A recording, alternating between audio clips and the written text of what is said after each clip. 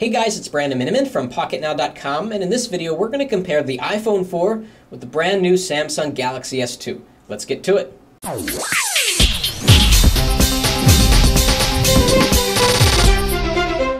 Okay, so lots to talk about here. Let's start off with pricing. The iPhone 4 is available in two configurations. The 16GB model is $200 and the 32GB model is $300. Now the Galaxy S2 is much more expensive because it's sold unlocked right now. It's not tied to carriers around the world, and when it is tied, it'll be offered at a lower price. It also has two capacities. The 16GB version is about $700 right now. Very expensive, obviously. The 32GB version is not yet shipping. That's going to be even more expensive. Although with the Galaxy S2, you get expandable memory. You don't get that on the iPhone 4, so you probably don't want to opt for the higher capacity version because the price difference is probably more than buying a micro SD card to expand the capacity of the Samsung Galaxy S2. So in terms of pricing, the iPhone 4 is definitely lower right now, but we'll have to see how the Galaxy S2 gets priced once it's available on different carriers. Now let's talk about build quality and hardware. Both devices have a home button right in the front, a real hardware home button, which is nice to have. In terms of screen size, we've got a 3.5-inch Retina display, which means it's 960 by 640. The PPI of that is 326, and we'll come back to PPI in a sec. The Samsung Galaxy S2 has a 4.3-inch screen, much larger. The resolution is lower, though. WVGA 800 down by 480 across. The PPI here is 217. What PPI means is that if you take a square inch on both screens and you count all the pixels inside, the PPI will tell you how many pixels you will count. 326 on the iPhone 4, 217 on the Samsung Galaxy S2, meaning that there are more pixels in a given area on the iPhone 4. Text will be sharper, images will be crisper. Although the Galaxy S2 is no slouch when it comes to image fidelity. It's got the Super AMOLED Plus panel, which has incredible contrast. Color naturalness, if that's a word, is a little bit less on the Galaxy S2, as we're going to see. We'll compare some photos side by side. And viewing angle is also not as good as it is on the iPhone 4. But both of these have tremendously high-quality screens, so that's not really something that you have to worry about. They've both got front-facing cameras, 1.3 megapixels on the iPhone 4, and 2 megapixels on the Samsung Galaxy S2. So you have the video chat option on both with high-quality imaging. In terms of build quality and materials used, the iPhone 4 is glass and metal. That's really it. Glass on the front, glass on the back, metal on the sides. The Galaxy S2 has a lot of plastic, but in hand it feels very high quality. We've got glass on the front, plastic on the back, but again, that really doesn't impact build quality. It's very rigid, it feels good in the hand, you can't twist it even though there's a lot of plastic used. And it's a lot lighter than the iPhone 4 too, which is nice, but it's also, as you can see here, bigger. So it's going to be bigger in the pocket if that's a consideration for you. Turning over to the back, we've got cameras here. So we've got a 5 megapixel camera with a flash on the iPhone 4 and an 8 megapixel camera on the back of the Galaxy S2 with a flash as well. 720p video capture here, 1080p video capture on the Galaxy S2. Both of these devices take awesome photos and video. The iPhone 4 used to have the best imaging when it came to a smartphone. The Galaxy S really rivals that. You can see the sample images we posted in the PocketNow.com review. We'll put up a link in the description if you want to jump back to that. And obviously, no removable backing here on the iPhone 4, but you can remove the back on the Galaxy S2. You can access the battery, you can put in your SIM card, you can add a micro SD card if that's what you want to do. We've got a single speaker here, we've got a single speaker here. Both of these have about the same volume when it comes to speakerphone and external sounds. They both have a 3.5 millimeter headphone jack, as you can see there. And we'll turn back onto the front.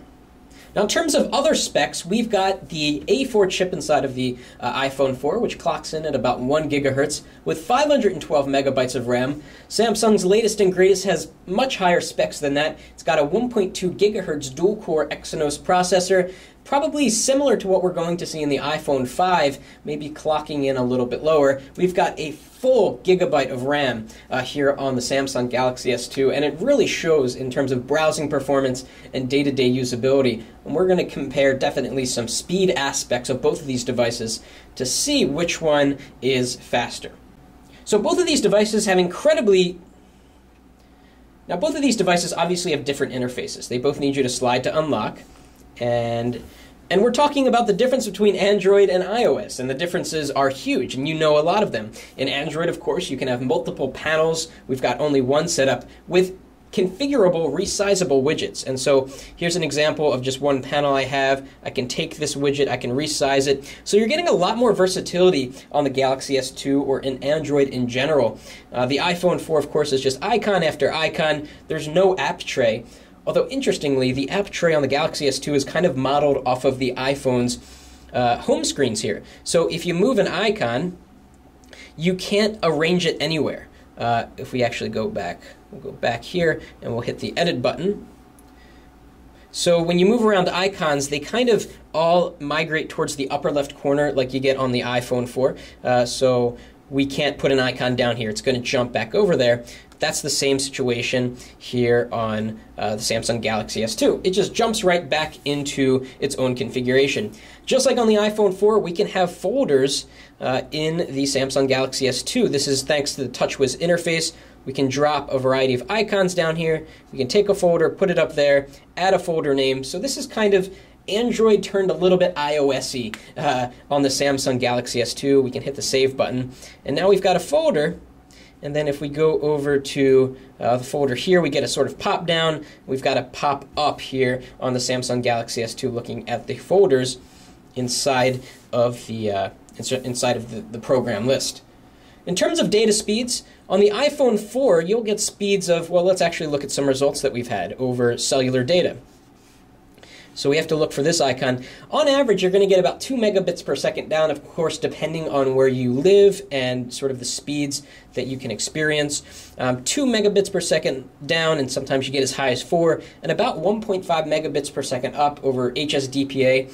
Although these results aren't complete, I've gotten speeds of up to 6 megabits per second down on the Galaxy S2 because it's HSPA Plus compatible on AT&T. Now the iPhone 5 is likely to have HSPA Plus, so you can reach those higher data speeds, but right now the Samsung Galaxy S2 is the phone to get if you want the fastest data speeds possible.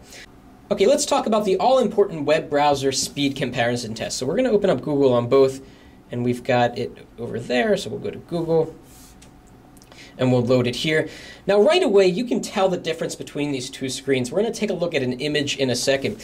So let's look at just this white screen. The white is whiter here on the Samsung Galaxy S2. It's got kind of almost a milky covering to it on the iPhone 4. Let's take a look at screen viewing angles. And so we're on automatic screen brightness here. You might see it change.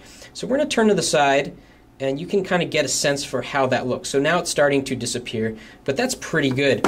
On the iPhone 4, it's even better. You can still see it. You can still see it, and we're almost all the way at 90 degrees. It's pretty amazing, the viewing angle of the IPS display on the iPhone 4, but definitely the Galaxy S2 is no slouch when it comes to screen visibility. So we're going to jump to images. We are going to, hey, we've got the same pictures here. We'll click on this guy right here. And I don't know who this guy is, but take a look at how his face looks. We'll click View Full Size on both. And you can kind of get a sense, colors look a little bit more natural on the iPhone 4, although the contrast is incredible on the Galaxy S2. We've got both, again, turned to automatic screen brightness just to keep it fair.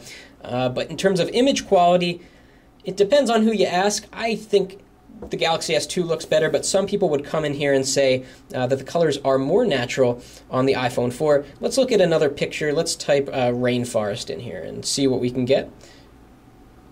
Just click rainforest. Click the X. Okay.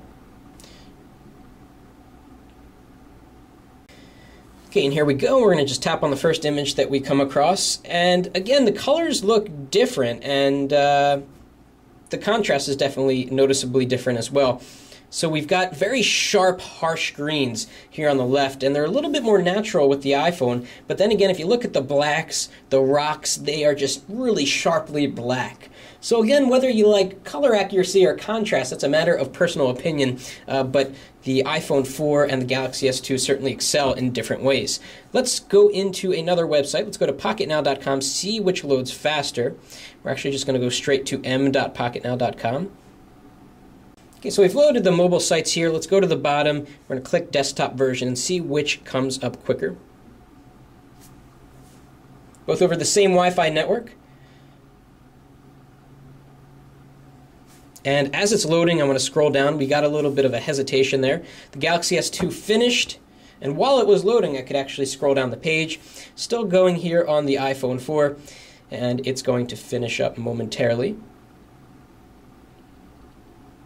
Now, what's interesting to note and what's kind of nice to note is that the Galaxy S2 has no bottom bar. So you get really the full screen web experience if you ignore the notification bar at the top. On the iPhone 4, you're going to see the address bar will disappear. Let's force it to go away once you scroll down. But you don't get that really full screen maximum view. We can double tap to zoom in, certainly, or sort of pinch to zoom. And both will resize the column. Let's actually check out text. We're going to have to find the same place, so Okay, so we've got the text about the same size, and if I bring this phone in close on the screen, you're going to see how crisp and clear it is on the iPhone because we've got a higher PPI. It looks like print on a paper.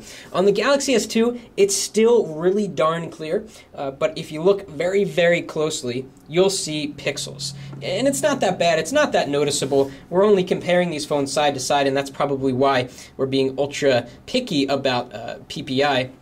Now let's swipe to the right and see which page loads faster when we try to get these headlines in.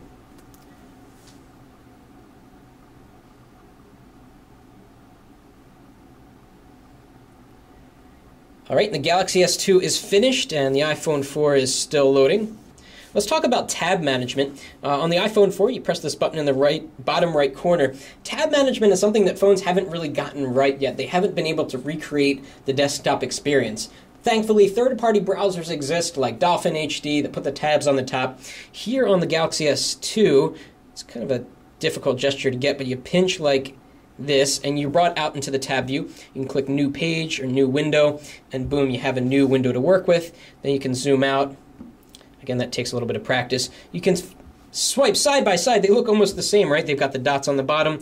They've got the previews going side by side, and it will show you a little preview of what is inside the window. So pretty good tab management for both. So let's jump into another more complex website. We'll go to engadget.com. It's got the really long page. Okay, go. They're both going to load the mobile version. The Galaxy S2 was first with that. We can scroll down, take a look at the various elements, and go all the way down to the bottom. The Galaxy S2 is faster scrolling than the iPhone, but that may or may not be good for you. You might want to take your time with scrolling a little bit. And this is the mobile site, so you can't actually pinch to zoom. Let's try to get these at the same time. Perfect. And they're loading the mobile versions. I'm going to move around on the page while they load.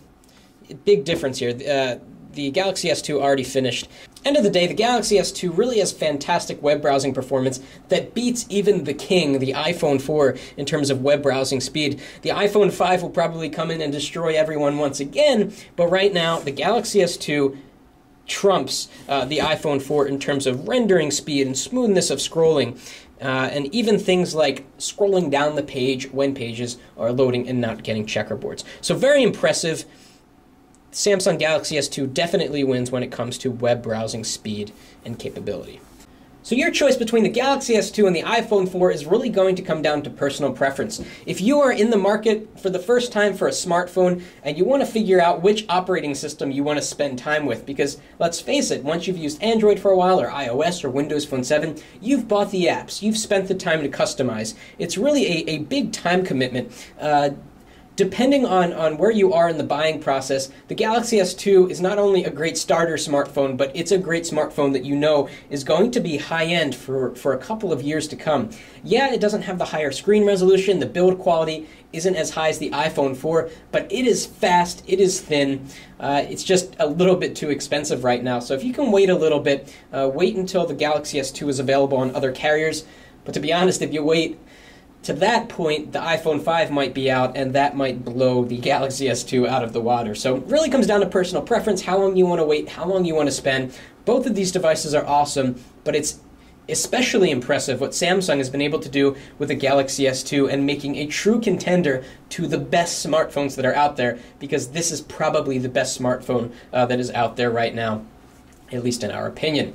If you like this video, please give us a thumbs up. And again, if you want to see the full review, we've already posted it on Pocket Now. It's got a lot of information about the Galaxy S2. Be sure to check that out if you're interested. Thanks for watching, and that's it for now.